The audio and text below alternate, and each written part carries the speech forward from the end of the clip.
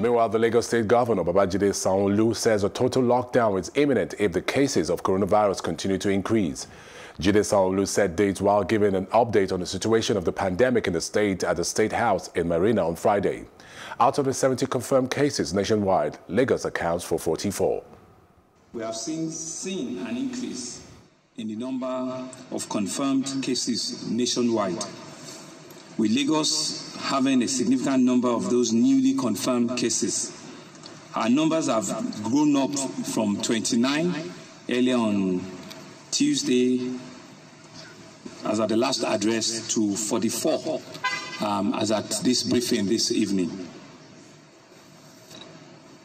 Of these 44, 6 of the additional 15 that we've seen were from an intervention vessel offshore out of Lagos here.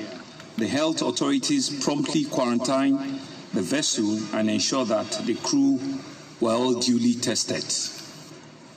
I'm sure this shows clearly that our surveillance and our tracking system are functioning and they are working well.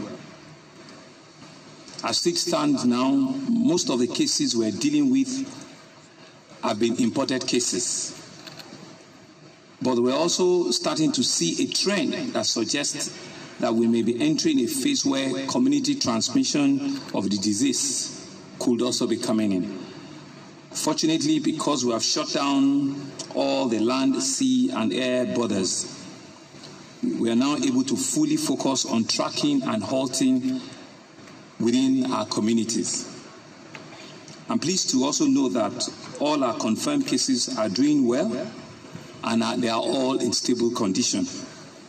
Of course, we know that a total of 3 have since been discharged